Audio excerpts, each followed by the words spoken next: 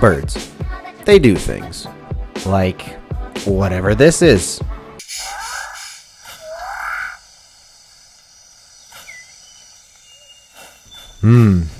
Look at all that wiggling. They also like to steal small children?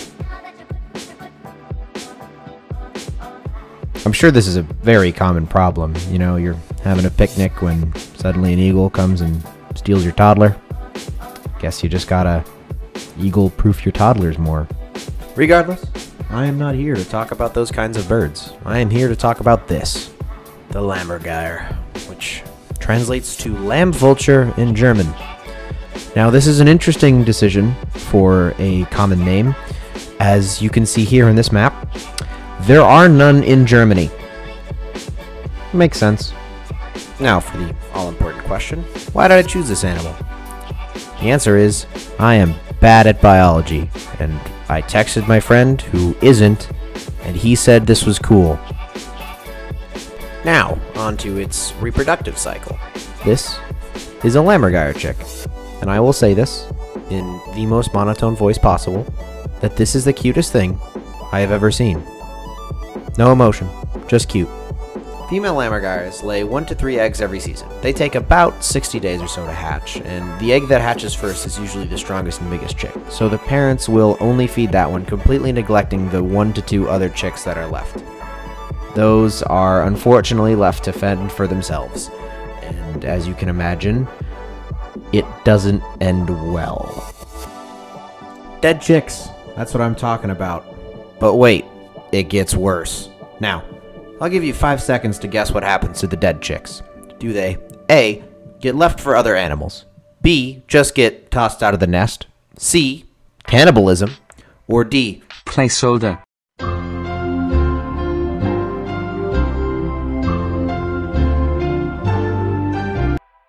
If you guess cannibalism, you'd be right. The dead chicks are fed to the remaining chick. Hey, they're scavengers. If they see food, that's all it is. Speaking of food, Lammergeiers have a remarkably interesting diet. Their stomach acids are so powerful they can actually melt bone, so 85% of their diet is bone marrow. Really going for the scraps with that evolved trait. They have also evolved some remarkably good eyesight that allows them to see possibly dead animals from very far away. Unlike me, who needs half-inch thick glasses to see the whiteboard from the front of the room. Birds and their good vision. What do we get? A brain? I don't even use mine half the time. Rather have good eyes.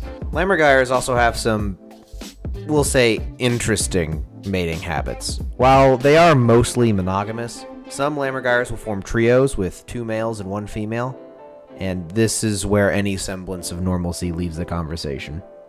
Sometimes, the alpha will drive off the beta from mating with the female. This will sometimes result in what's called reverse mounting. This is where the female will then mount the beta, and I can only imagine that this happens as a pure display of dominance. Furthermore, sometimes the alpha will mount the beta. Why? Beats me. There is evidence to suggest that it is a way to control aggressiveness in the males, but I'm gonna stick with my dominance argument because I like it more. Last but not least, Lammergeiers will bathe in iron-rich water fairly often, and we have literally no clue as to why they do this. You see that coloration on their neck? Yeah, that's not natural. That's the iron from the water. And it has no purpose. Not even a mating-related one. They just do it for fun. Thank you for watching, I'd say as if you had a choice. I really hope you enjoyed this presentation, though, that I put far too much time in, as I usually do.